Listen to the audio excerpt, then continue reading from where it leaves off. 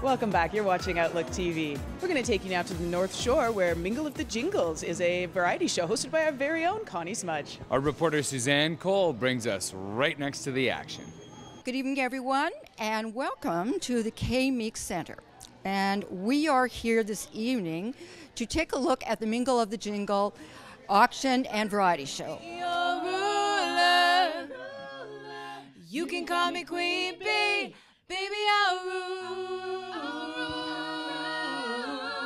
Let me live that fantasy. My wife, Natalie, or Tully Callender, works for North Shore Connections, and every year they were putting on a show that all the proceeds went to the unfunded part of the summit, which is a recreation center for people with developmental disabilities.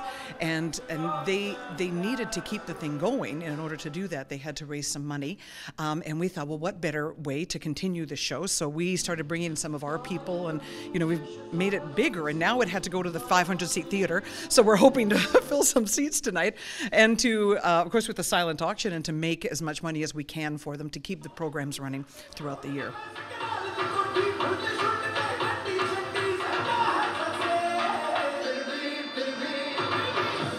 We were invited to this show from Natalie, who came to our concert recently.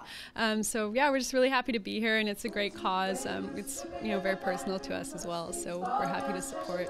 This year we have some sponsors, John Emerton and Lane Loshney, and they have covered all the expenses.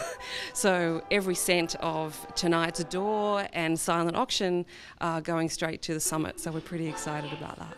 We do everything from teaching guitar to running camps, teaching people how to read, all those kind of activities. Anything people have an interest in the community, we provide that, and we need the funding to do it, so that's what we're doing here tonight.